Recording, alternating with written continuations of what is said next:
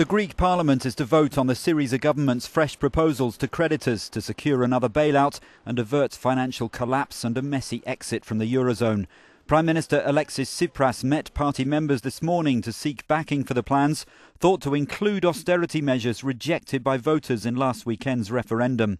Athens has been asked to pass laws on prior actions to convince lenders of its intent on implementing reforms. Some left-wingers in Syriza are thought to be opposed, but the plans are expected to get through Parliament thanks to support from opposition parties. European markets responded positively to the new package, which includes pension reforms and tax rises, with its thought some debt restructuring offered in return. Eurozone finance ministers will also consider the proposals ahead of Sunday's full EU summit.